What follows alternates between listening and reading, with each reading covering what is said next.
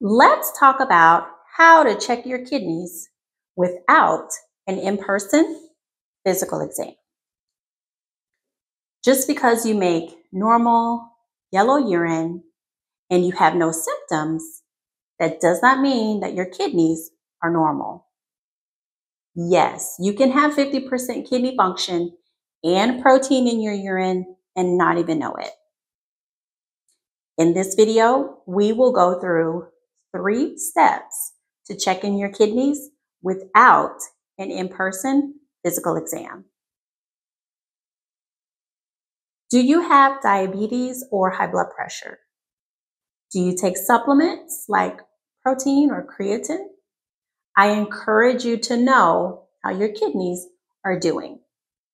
Whether your schedule is too busy, or you don't like the long wait time in office, or you may be homebound, there is a solution for you. You may have been told during an office visit that your kidneys are okay. You may have had to wait for an hour during an office visit to not have your urine checked and told that your kidneys are okay. Well, a certain amount of protein in the urine and definitely a change in kidney function from 90 to 50% is not okay. That requires more testing, and this can be done without an in-person physical exam.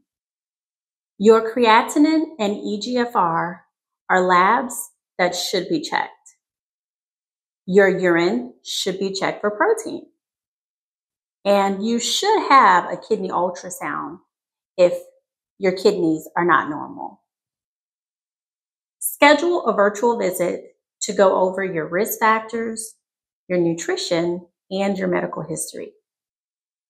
Labs and imaging will be ordered, and this depends on what was discussed during your virtual visit.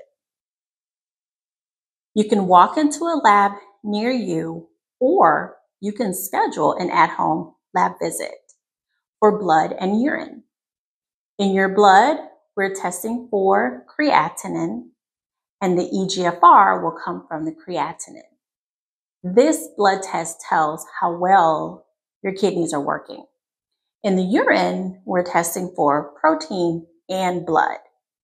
So if there's any large amount of protein or blood, that is a sign that there is some kidney damage. Getting an ultrasound at an imaging center near you, or you can schedule an at-home ultrasound. An ultrasound will be ordered depending on your lab results and how your kidneys are working. And what we're looking for on the ultrasound is any unusual shape to the kidneys.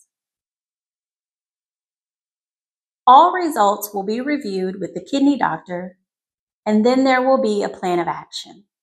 The plan of action does not require an in-person physical exam.